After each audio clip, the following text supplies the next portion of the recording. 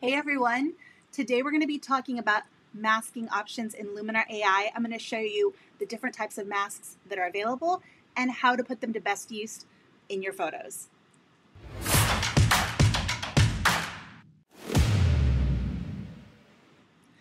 Hello and welcome to Luminar Coffee Break. I'm Angela Andrieux and today we're going to be talking about masking. I want to walk you through how to use all of the different masking options in Luminar AI. We're going to talk about the brush, radial, and gradient masks. I'll show you how to copy and paste them between tools and how to make use of our local masking tool. We're going to cover a lot of information in a pretty short time, so let's get started. Up on the screen, I've got a really pretty picture here. Kind of wish I was there right now. I'm going to apply a quick template to this. I'm here in the templates tab. I'm going to go down to scenery, use my very favorite here, Fast Fix, and it just pops the color. It gives me a better starting point for this photo. From there, I'm going to switch over to my edit tab, and we're going to jump initially into our local masking because that's the easiest way to see the different types of masks that we have available. Now, it's worth noting that every single tool, or almost every single tool in Luminar AI, can be individually masked, and then we can also add local masking instances. So I'm going to click on Add, go to Basic, and we're going to start with a very simple brush mask. What I'm going to do is make sure I'm clicked on my brush.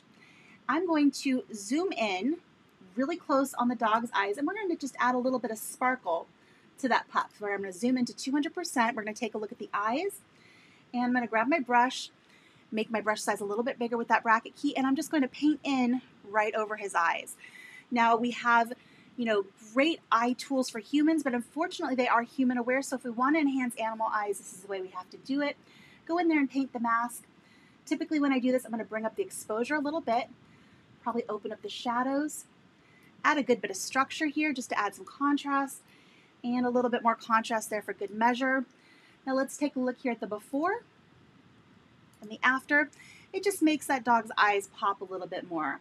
I might back off a little bit there on the exposure. It looks like I went a little too far, and I think that looks pretty much perfect. So that's, in a nutshell, how you use the paint mask or the brush. If you end up getting a little bit overzealous with your brush strokes, you can always click to the erase tool and back out of anything that you overdid. Let's go ahead and move on to a radial mask. From here, I'm going to click to Add and Basic. And this time, I'm going to switch here in my drop-down menu to a radial mask.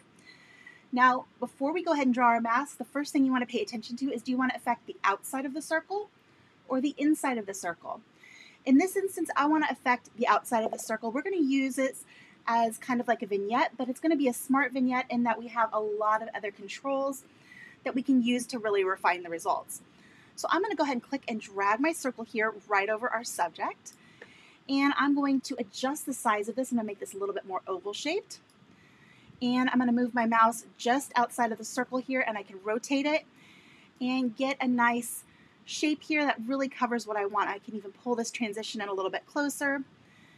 There we go. I think that's a really nice placement. And now that we have our mask, I can pull down on the exposure a little bit. Let's see here. Go ahead and darken that down. And we can also pull down a little bit on our structure, and that's going to soften some of those details in the background. That's looking pretty nice. And we can even pop the vibrance a little bit there to give a little bit more color to what's going on here in the background. So it's like a vignette, but you have a lot more control over the size, the shape, and a few other parameters other than just adjusting the exposure of those edges. So this is kind of like your vignette tool on steroids. It's really fun, and it does a really great job. From there, we want to go ahead and let's try a gradient mask. And now I'm going to go up to the Add button again. We'll go to Basic, and we'll wait for that to load. There we go. We'll go to our drop-down menu, and we'll choose a gradient mask. Now my goal here is I want to darken down the background here. I want to pull down a little bit on the detail a little bit further, give it even more shallow depth of field look. So I'm going to grab my gradient, and I'm going to draw that down. You don't have to have a completely straight line, but I'm going to draw that down right across that area. So everything in red is being affected, and everything outside of the red is being protected. So go ahead and let go of that. Now, if I go up to the ellipses menu here and I click on Show Mask, we'll notice that some of our subject here is being hit with that mask. If you want to clean that up, you can absolutely do that. From there, I'm going to go to my gradient where it says Gradient Mask, and I'm going to switch back to Paint. and grab that erase tool. And now I can adjust my brush size with the bracket keys on my keyboard, and I can erase that mask from our subject, because we're not necessarily wanting to darken down her or the dog or pull back on any of the details there in her hat or on the dog's ears or anything like that. So I'm going to get in here, clean that up a bit. There we go. Maybe a little bit better here on that edge. And now we've protected her. So let's go ahead and turn that mask overlay off. And now we can darken down that background. Bring that down a little bit more. And we can pull down on the structure. And this is going to give us an even more intense, shallow depth of field look. She's perfectly in focus. Our foreground is in focus. But that background is dropping off really, really nicely. So you have a lot of control with what you can do with each one of these masks. So let's take a look here to kind of recap what we have. First, we started off with our brush mask where we adjust the dog's eyes. We can turn that off and then back on. And you see it's just that little pop, that little bit of sparkle there in his eyes. With our radial mask, we were able to really bring the attention into our subject, that woman holding the dog.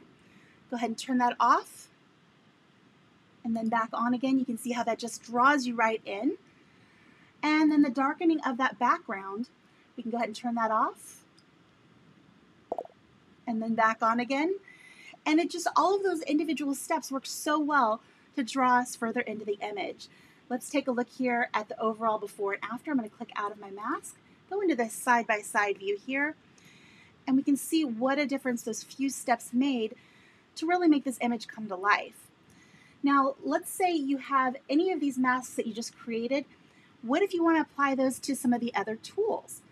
Let's go ahead and go to our mask for the background here. What I can do is go to the ellipses menu and I can copy that. And now I can go to any other basic masking instance or over to my tools and to any of these tools to go ahead and apply that mask there. So let's say we want to add a bit of glow to that background. I can go ahead and pull that glow up there. Go ahead and let that apply. And then once you activate a tool, we have our masking brush here that becomes available. And then we can go to our ellipses, paste that mask, and that'll apply that effect just to that background. We can then adjust the opacity, the amount, all of these things, and make this really look cool. So I can darken that back down. We still get some of that really nice glow there in the background. I think that looks great. It almost makes it look like the sun is hitting this part of the mountain here. Really, really beautiful. So you can copy and paste those masks between a variety of tools. Let's go ahead and take a look again at our overall before and after. I hope this gives you guys a good idea of what you can accomplish very quickly and easily by using a brush, radial, or gradient mask in your images. It opens up a bunch of new options and really can make your creativity come alive. So if you enjoyed this episode, make sure you give us a thumbs up here on YouTube. We always love seeing that. Our producers love it as well. If you have questions, put them in the comments below. I'll do my best to get those answered for you in the next couple of days. I want to wish you guys a great rest of your day. Make sure you stop by tomorrow for our Ask Me Anything New Artist Friday. Vanelli and I will be here to answer your questions about Luminar AI. So if you have questions that you'd like to see answered, make sure you pop those into the comments below and we'll get those answered for you tomorrow. Thanks, everyone. We'll see you next time. Bye-bye.